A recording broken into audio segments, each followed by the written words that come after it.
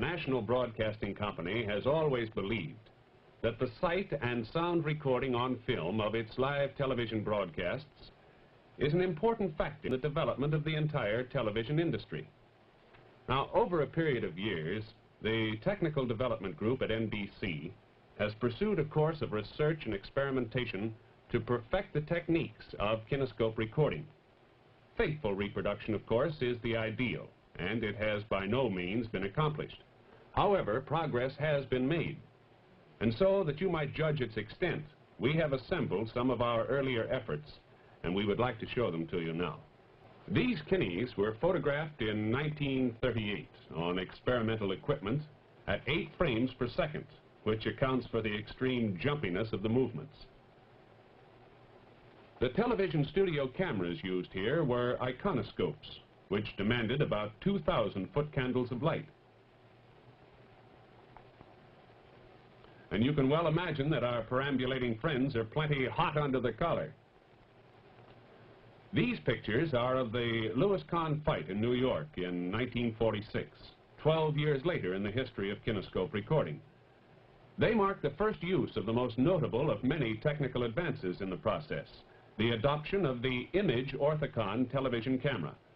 This camera, now in general use, employs only about 1/10 the light required by the old iconoscope. Kahn on the right, Lewis on the left. Lewis going down low, trying to bring Kahn's guard down so he can cross that right over to his face.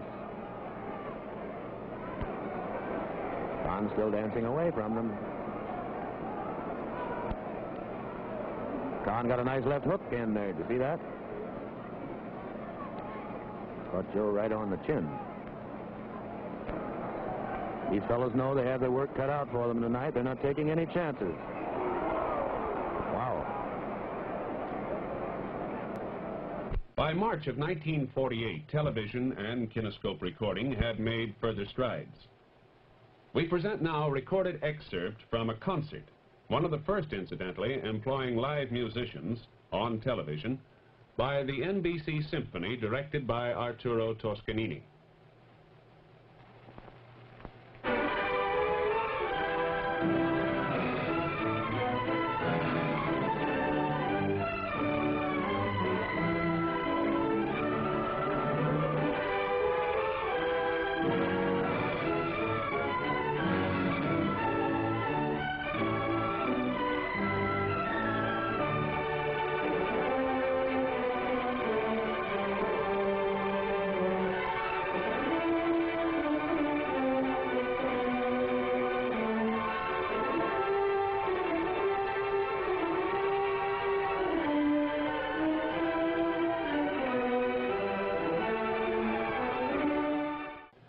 The national conventions in Philadelphia provided another outstanding opportunity for television and kinescope recording off the line over 100 miles away in New York City.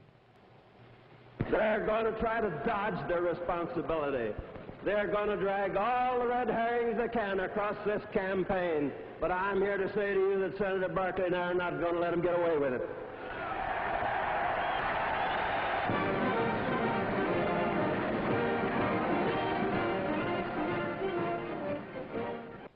Ladies and gentlemen, perhaps you'd like to see some of the newest kinescope recording equipment currently in use here in our Hollywood studios. This is a general view of the kinescope recording room in the NBC building. Ralph Lovell, who supervises all kine operations, is loading one of the cameras here for use on an upcoming show.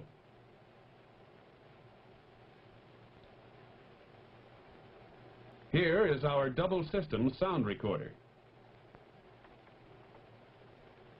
And this is the switching equipment where both video and audio are controlled before going to the monitors.